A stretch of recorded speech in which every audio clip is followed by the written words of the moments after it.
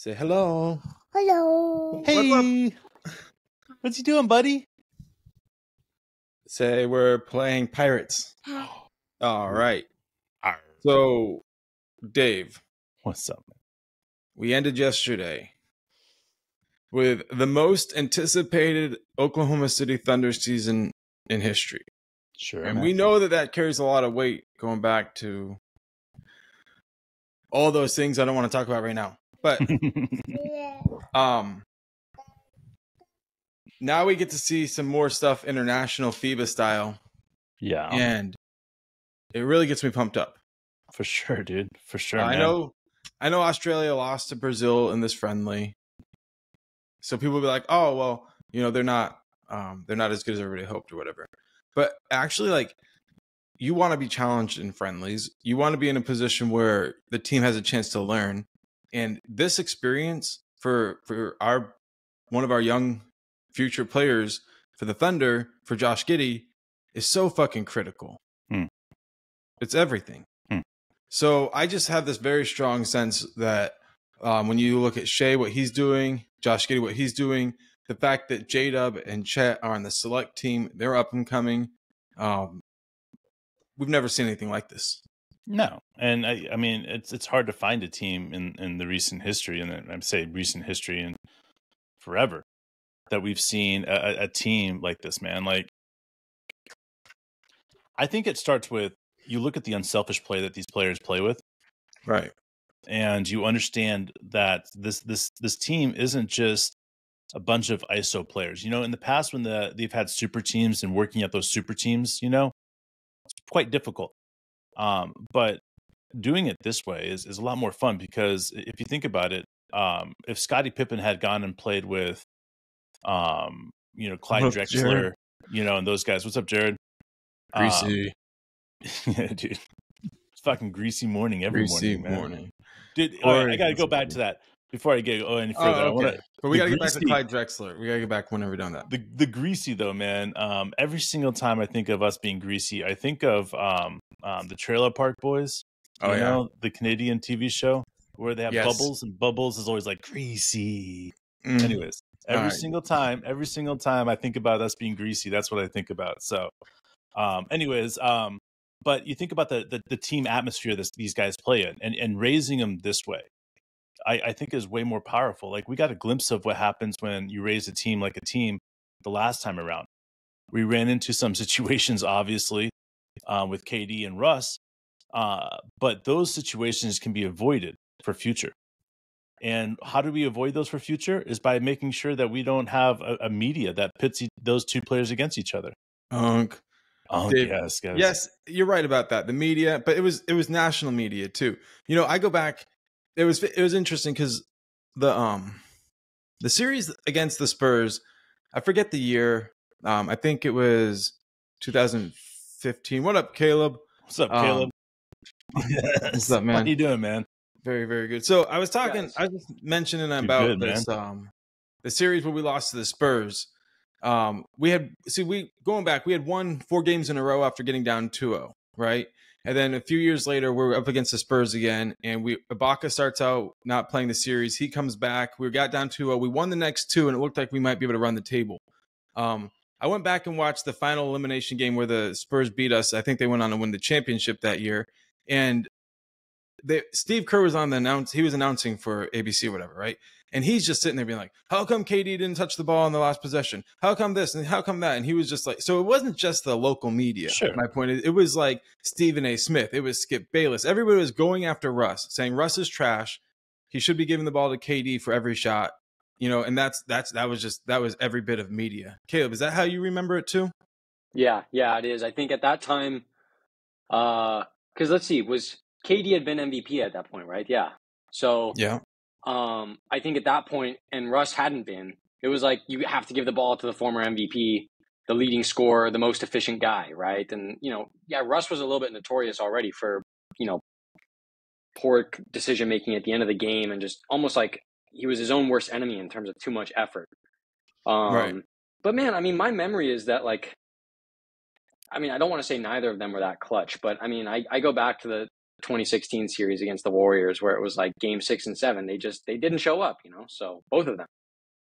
Well, I call that the Draymond Green effect. Let's just be honest. The recruitment had fully started at that moment. And Draymond Green was into KD's head more than we'll ever know. I think looking at how that translates to now, right, is like the pecking order.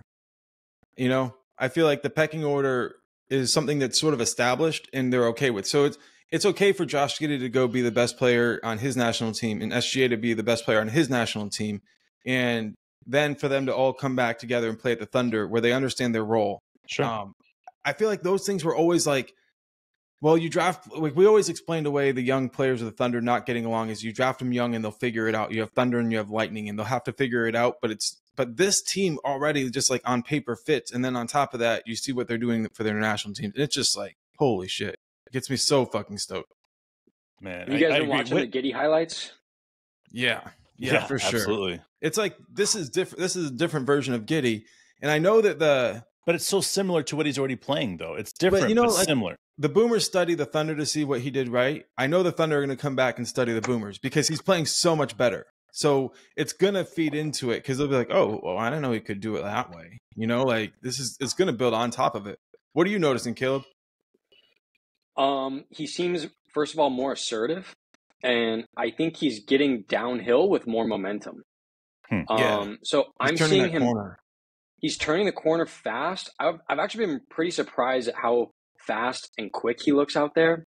And I think the second part of that is I think he's gaining that momentum sooner, right? So it's like he's crossing that half court mark, going downhill. He's already made a decision, bring the ball up the court. He's getting to the bucket. I don't think we really saw that from him last year on the Thunder. It was like he was playing within the half court offense. He was facilitating the half court offense. In moments, he was picking his spots, getting downhill, hitting the floater, going straight to the bucket, doing that kind of like unathletic spin move that he kind of does that still works so well. Now, though, what I'm seeing with him in the FIBA tournament so far and just these kind of like warm-up exhibition matches pretty much, he just looks way more assertive. It looks like he's made up his mind. And that's probably honestly coming from the coach, just being like, we want you to be our best player. Get downhill, run this, So maybe the last thing I'll say in this, I know you guys have talked about like who's going to be our second best player on offense. And it's kind of a toss-up. Is it going to be Giddey? Is it going to be Chet? Is it going to be J-Dub? It's up for grabs. And, it's like he has that potential to carry this style of play into the season with the Thunder. And that'd be fucking epic. Yeah, you're right. That's what I'm getting pumped up about too. Man, I think, it's exciting to be able to see Josh Giddey do what he's doing, but really the progression. What's up, Sammy Dog? What's up, Sammy? But the progression of what you were saying is he's attacking downhill before he gets even to half court. But one thing that he would do last year is he would when he would get down low on dribble, when he would have a bunch of guys around him, and he'd do that really really low dribble and get really low to the ground. I'm noticing when he does that, he gets his shoulder lower now.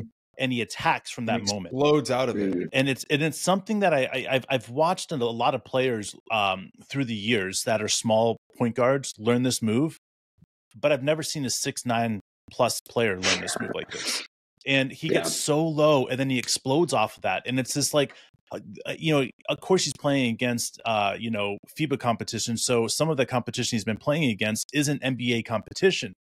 But I don't see there's going to be a very much of a change from that explosion that he has like that. And to me, I look at it and I say it's going to be elite this next year. And how far is he going to take that? Well, that's up to Josh Giddey and the coaching staff. I mean, we have so many good players, and which the second best player going to be on this team? I don't know. But can we have 3 players that average 20 points? Yes. It's not going to be always pretty, but we will have 3 players that could average 20 points. And that's because Josh has upped his game in such a way that we're seeing it right in front of us. And, it's one of my favorite subjects to talk about is Josh. It's crazy. This is an incredible summer. We don't get summers like this every decade. So it's hard not to get too pumped up right now. You're absolutely right, man. I mean, absolutely right. And listen, FIBA got me thinking about it today. And I cannot tell you how excited I am for FIBA this year, Olympics the next year, and Josh Giddey's, progression through the years is because we think about it now. We think about the Kobe effect that Kobe has on all these young players.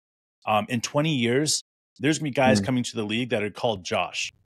That are going to be like 18, 19-year-old kids coming into the league, and they're going to be called Josh because their parents watched Josh Giddey play and dominate the NBA for so many years. And then they're going to be wearing Josh's signature shoe. And they're going to be wearing Josh's number. And this is insane to me. This is why I get so excited, is because we talk about the Andrew Gaze effect with the Australian players. And every player says what when they're interviewed? Well, I really watched Andrew Gaze through my life, and I watched how he, was able to do this and this, and I pulled away, and I was able to implement in my own career. That's what Josh Giddey is going to be doing to these young players coming up. And to me, that's one of the most powerful things, is because we're watching in the middle of this revolution of the game. And what do we have? We have one of the best young point guards that the game has seen in a long, long time. Man. It's exciting, man. Yo, Caleb, tell me, what do you think Josh will do for his stats this coming year? Points, assists, rebounds. What are you thinking? Well, this last year he put up like 16, 8, and 6, right? Around there. His second year in the league, age 20. My God, man. It's so sick, man. So yeah, I mean, he might even still be growing a little bit, like literally physically. He looks bigger. His muscles, man. He does look bigger. Yeah, I mean, he put on a lot of size going into last season, I felt, and I feel like it's kind of that same dynamic taking place again. I think it's pretty reasonable to expect. I think it depends on who takes that second scoring option. Let's say we don't know if it's Giddey, right? But I think Josh could step in at like an 18, 10, and like 8 or 7 kind of guy, right? So I think he could average a double-double on the assist side. Amazing. I expect to see him take a big step up there. I wouldn't be surprised if the scoring doesn't improve too much, and most likely those extra points are going to come from more efficient three-point shooting is my best guess. I agree, and I think he's learning how to get to the foul line and create that contact, at least what I'm seeing in FIBA. That could help out. His passing, obviously to get to 10 assists, I mean, that puts you into that elite category. We think he's an elite passer, but you got to be like a consistent elite playmaker throughout the course of every game. But you watch what he's doing in FIBA, and I'm not saying it's as good as Luka, the cross-court, left hand, right hand, off the dribble passes and all that stuff. But like you can see he's starting to scratch that surface of like being a playmaker who can thread the needle no matter what, and you can't help off of. Then you get to 10 assists pretty quickly. He had some sick passes in the exhibition game last night against Brazil. Just from everywhere, dude. Like from the 3-point line, in the mid post, down low off the drive and dish. I was looking at him and I was like, yeah, exactly. I was like, he's not like a 3-level scorer. He's a 3-level playmaker. Like people talk about being a 3-level scorer from the 3-point line, the mid range, and then, getting above the rim, right? Or downhill. And it's like, he could have that. I wouldn't necessarily call him a good 3-point scorer by any sense of the imagination. But he's a 3-level playmaker, 100%. He's a threat anywhere on the court to make the right play. And one thing I also noticed last night, because I watched the full game highlights, not just the Giddey highlights, he had a lot of those like hockey assists. So passing to the assister, right? So it's like, even if he's not directly responsible for the bucket that gets made, he makes the pass and the play to facilitate that bucket. That's right. I love the hockey assist, man. I love it. It's a lost art form in the NBA. And I think that we watched a lot happen with the early Celtics dominations where, the hockey assist was something that they went to a lot. But I feel like the Thunder, they really designed their offense around that. It's the setup play, it's the setup pass. It's and sometimes in the offense, you even see it with Dort. The play is going well. The setup play is there. The ball gets to Dort. Instead of Dort making that easy pass for a wide open 3, Dort attacks the hole. That's when I've noticed it the most, because it's such a well-formed offense that it just goes and goes. And when it doesn't go perfectly, you notice it. And I love it like that because, I mean, our offense is next level. And think about the leadership. Like, that's one thing Smithson was mentioning yesterday, underrated leadership. But Josh has never been in a situation where he had this many experienced leaders around him.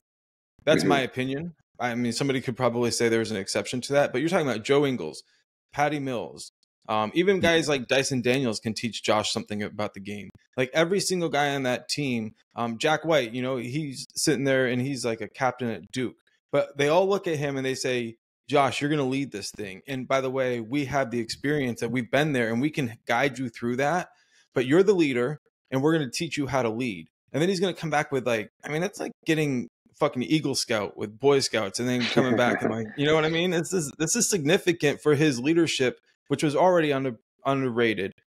And I just, it's hard for me not to think that, like, personally, that he's the 20-point scorer coming back into the league because of the way he's looking for his shot. Like, but you know, he's got a lot to prove in FIBA.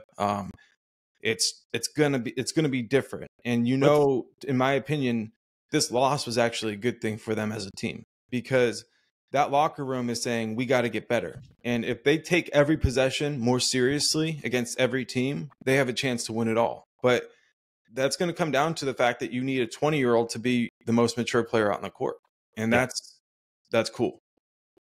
Yeah, man. I was watching some defensive sets, and this is one of the things that throw back to Caleb in a second here, but I feel like Josh's game, and there's a lot of underrated aspects to Josh's game. But I personally feel like the most underrated aspect to Josh's game is his defense. And the fact that he can go up and play against the point guard straight up, you know, stay in front of his guard, or he can drop down into that middle of that zone on defense in that center position. If you look about the way that our defense is designed in that team atmosphere defense, he is probably the most underrated defensive player on our team. And that's how I feel about him. And he's super just incredibly knowledgeable where to be, where to go at. And it's not about the steal. It's about looking at the shot and realizing where the ball is going and getting to that spot off the rim that Josh does. It's so next level. But what do you, Caleb, feel like that is so underrated about Josh's game? That's a good question. I haven't really thought of that, to be honest. The most underrated part of Josh's game, I'll tell you what my favorite part is. He's got one of the cleanest floaters I've seen, and especially for being 20 years old, I think it's a pretty rare skill. So yeah, I like that. As he becomes more of a threat with that momentum going downhill, if he could just stop and pop kind of thing in terms of hitting that floater, I think that's going to open up the offense a lot and open up the paint for sure. One thing I did want to say also about last night, because they did lose. One of the things that I was thinking about after watching those highlights is this is such an amazing opportunity for Josh to grow as a player and as a top option on a team, because their last play of the game got scrambled and he had the ball with just a few seconds left and he had to basically chalk up that three that was, really tight offense right up on him. He was a little bit off balance. He was fouled. Yeah, he could have been. But it's like, dude, just getting comfortable with those uncomfortable scenarios, because he's not going to have those opportunities with OKC like last year, because you give the ball to Shea and you let him go. You let him go to work, right? But on this international squad where he's the guy, he's going to be put in those scenarios that he hasn't necessarily had the opportunity to this high level of a game, that this is exactly what we want for him now coming back to OKC. It's like, okay, try to put up those last minute threes, try to get to the hill, try to make the right play in the last minute, right? Or the last seconds, the last possession of the game. And like, as an OKC fan, I want to see him mess those up, because the more he messes those up, the more he learns to get them right when he's with the squad that we actually care about, right? Because, like, respectively, I don't give a shit about the Australian basketball team. I just want to see Josh ball out, right? It's like, that's all I want. Sure. Right. Watching his growth that way is exactly right. Where we're like, it reminds me of the old Michael Jordan thing we used to hear about. Like, I missed, 100 shots before I made a game winner. I'm messing it up. But Dave, go ahead. You've covered me now. No, you're good. I was just recognizing. What's up, Joseph? Welcome. And then Jared, he was saying Josh's most underrated aspect is his rebounding. So nice, Josh. Jared, I mean, definitely. One of the things I want to throw in there too is that I really, Caleb, what you're saying with this floater is, I've heard maybe one other person talk about Josh's floater. So that's an incredibly underrated aspect of Josh's game, because not enough people are really dissecting what he is able to do in his size that he's able to do that with, and how he releases the ball, gets the guy on his hip. Sometimes jumps, sometimes doesn't. Sometimes it looks like a jump shot. Sometimes it's an actual floater or a finger roll. Like, he has so many different versions of just that one move. So you're absolutely right, dude. Like, he is going to really keep on stepping it up, and it's only going to get better when you have the lob pass to Chet, and you have the deep 3-point shots coming from J-Dub, who I believe can be a 40% shooter. I think Isaiah Joe is going to be up there too. I think this team is really designed to be a team that's surrounding Josh Giddey. And if you look at it and you look at the point of all attack and even an optical illusion, there's always a center of the optical illusion, you know, like, and we can say, look at Shea, look at J-Dub, look at all these other players. But the center of this optical illusion that's happening in Oklahoma City is Josh Giddey. And that's what's so impressive and what's so fun to be able to watch about this team. So you can say hi to everybody. Hi. What's up, buddy? All right. Hey, Daddy, can I have a snack with my lunch? Yes. Go have a snack with give you. him one. Yo, I have a question for you guys. What is like the pick and roll combination you guys are most excited for with Chet? Mark, you go first, man. I was saying, it was Josh and Chet for sure. But one thing that I was thinking about, since I used that yesterday, and I just would repeat myself a lot, I would say J-Dub and Chet could be pretty significant, because you're going to get dunked on. If you don't play it just right, you're going to get dunked on. Bro, think about it like this. We've got the dunk factor. We've got the lethal mid-range factor if you go pick and roll with Chet and Shea. You've got the dunk factor with J-Dub and Chet, you know, like Chet himself, you know, like set a screen on himself and roll. But if you think about it though, like, in all honesty, is that I think Chet is going to up one player's value more than anybody else is on the floor, and that's Dort's. Dort loves to attack the hole. And if you get Dort on the right person and you get the right situation, Dort is going to look really fucking filthy. And I really believe Dort and Chet are going to have this unique, connection, similar to a Kenny Hustle and a who was his or Josh Giddey and Kenny Hustle. The way that they would connect, you know, like there was this one time that Kenny Hustle, Shea, and Josh were on the floor. All right. And Kenny Hustle does this crazy backdoor cut. It was like a double backdoor cut, right? And Josh Giddey just hits him on the money on the cut, right? And he just smiles going down the court, pointing at Josh. And the next time Shea comes down and does a crazy backdoor cut, and Shea finishes it and dunks it two-handed, right? Kind of looks over at Josh on the rim and then points to Josh and gets this big old smile on his face. And looks over at Kenny Hustle, and Kenny Hustle looks at him and goes, "I fucking told you, man." Right?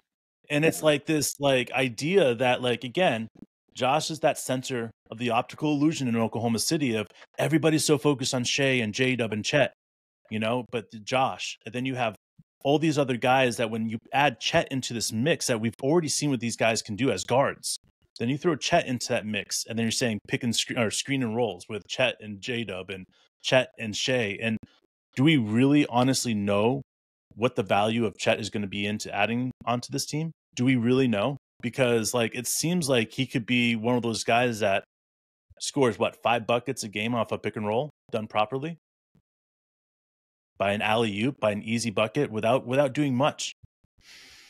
And if But create as many as that too. And offensive boards, you know, like how many, like what is he going to add to this team that's going to separate us from everybody else? And I think that's where it comes down to, is like what I'm seeing with Chet, right, already against KD. You know, it's not that KD is not scoring on him.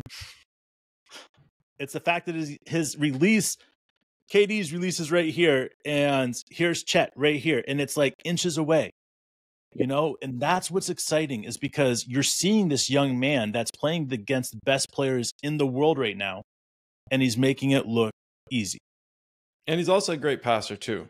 Like Chet doesn't get enough credit. And I know a lot of people are down on him because, he hasn't looked as fluid since his injury. But anybody who's ever been injured, and I haven't really ever taken time out of like anything for injury, right? So I don't really understand how long it takes back. But I've never seen somebody come back and not look a little shaky when they first come back. So it takes time. I think he'll get that fluidity back, but some people are saying that he's not quite there yet. I mean, I understand why, but like, it's not going to take long for him to be a better player than he was before the injury. Because from what I've seen, and it's going to, when he gets back that fluidity, he's already going to be a better player for just being stronger and having more knowledge about the game from experiencing it on the sidelines. Man, I agree. It's going to be fun this year. Watching Chet mature, the videos, watching Josh Giddey be the leader, watching Shea be the leader. You know, you cannot, I mean, even Poku, if he's playing out there, like these guys are having an opportunity to see what they can do with their countries. And after being so like, focused on the Oklahoma City Thunder, like this next year is going to be no exception with the Olympics on the horizon. Like these guys are ready to go. And we can only speculate because we don't really know what this team can do. But if this team stays healthy, I hate to put a number on it. I really do, because if this team stays healthy, it's going to cause problems throughout the league. The depth, the defense, the offensive pace. You've got, Chet, who is a massive inside presence, which our weakest defense aspect last year was the inside, defense, block shots and making sure that we, change shots to the inside. Now with Chet there, like, what is our defense going to look like? And again, I love the fact that we're, Caleb's asking like pick and rolls and, Chet this, Chet that, because I just don't know. Like, I wish we got to see him play with his team last year, because I think it would have been a better understanding of where this team's going to go. But the reality is that I think it's going to be a very wide awakening situation for everybody else around. An 82-0, Unk, come on. Let's do it. Hey, Jared, enjoy the Def Leppard and Alice Cooper, man. Hell, in Motley Crue. Hell yeah, dude. Fuck yeah. Tulsa's got it going tonight. Dave, I got to bounce a little bit early. All right, man. Sounds good, dude. Caleb, as always, it's been great joining you. Yeah, stick on here. Make sure we get you uploaded all the way. So we will. Love you guys in the chat. Sammy, Jared, yes. everybody. Everybody. Joseph. See you guys later. See you soon. Corey.